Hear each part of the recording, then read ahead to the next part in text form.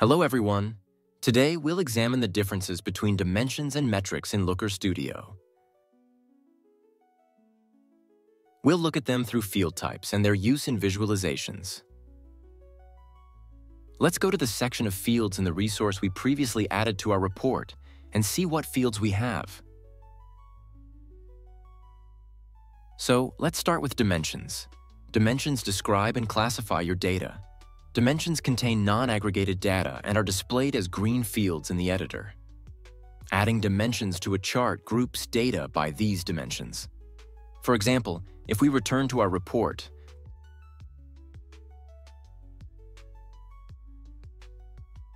we can see that our dimensions include categories, items, categories of transactions, and grouping can also be done through dates. Let's go back to our fields. So we learned that they group data, and importantly, a dimension can be of any data type, including a column of non-aggregated numbers. That is, we can see that we have text values, dates, and numerical values, but they are not aggregated.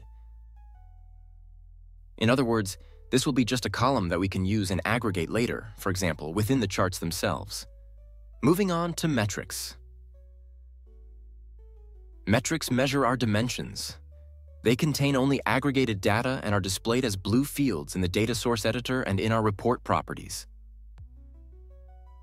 A metric is essentially the result of applying an aggregation to a set of values. This aggregation can come from the base data set or can be the result of an implicit or explicit application of aggregation, such as through count, sum, or average. Let's look at this in the visualizations themselves. So in our visualizations, we also have sections for dimensions and sections for metrics. It's important to understand that the metrics we have in the fields can only be used as metrics, as they cannot be used for grouping or breaking down into categories.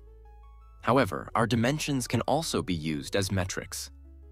Let's look at the example of income.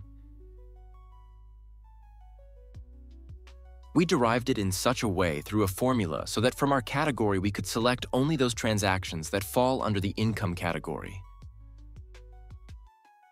and accordingly calculate the sum.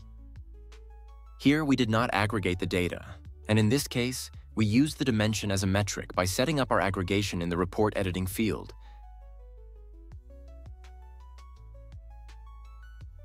And it was set by default to sum. But also using these dimensions as a metric, we can, for example, set the average value and so on. But let's keep the sum. Also, when talking about non-numeric data, because we have been mostly using numeric data, we could have made a sum or anything else, but for example, we can also convert one of our text data into a metric. For instance, if we output a total for our categories,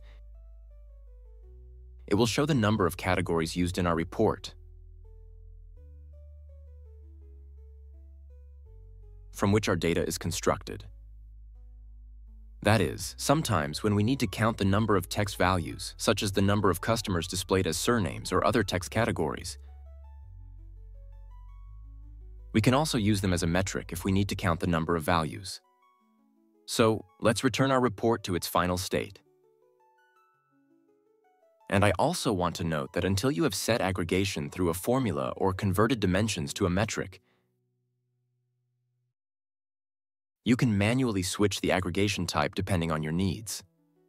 However, it is necessary to note that if you want to create a calculated field using arithmetic formulas, you must either use already existing metrics or set aggregation within the formula itself. What does this mean? Let's look at the example of the net income formula I created earlier. So we know that this is the difference between all income and all expenses. Here I used a green field of our values, which means it's through a dimension. We add our aggregation, and we use a blue field, which means our metric. If we look at our expenses field, we converted it to a metric by first selecting all transactions that combine expenses, and then set its aggregation through sum to sum all these values. and then we could use our metric without problems through arithmetic calculations. If, for example, we now remove the aggregation from income, essentially it will be seen as a dimension, and we will get an error that only aggregated values can be used in arithmetic formulas.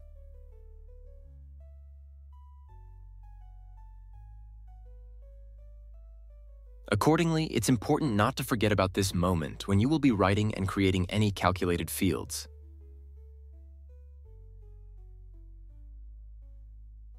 In general, that's all you need to know.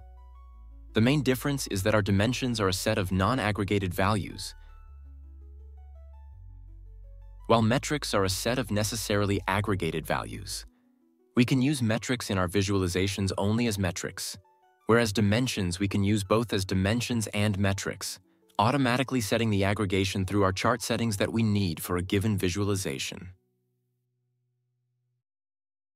Overall, that's it. Thank you for your attention. I hope this will help you in advancing your reports. Give it a like if you enjoyed the video. If you still have any questions, ask them in the comments.